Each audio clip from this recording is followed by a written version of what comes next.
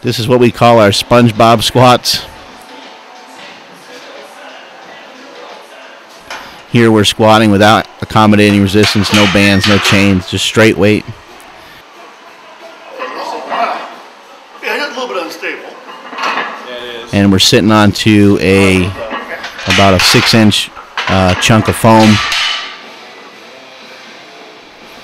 What the foam is doing is, as you'll notice, if you were to get up off of a hard chair, it's pretty easy. You can just stand right up. But if you were to get up off of a soft couch, it takes a lot more effort.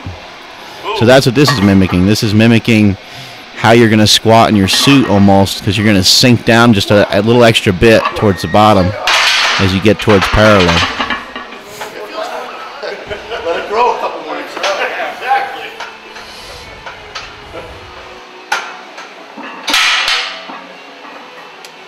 Oh yeah. Now you're going down. Yeah. There you go.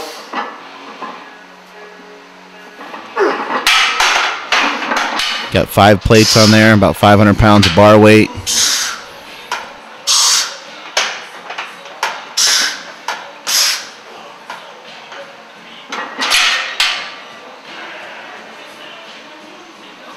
The SpongeBob squat could be used on a dynamic day or a max effort day.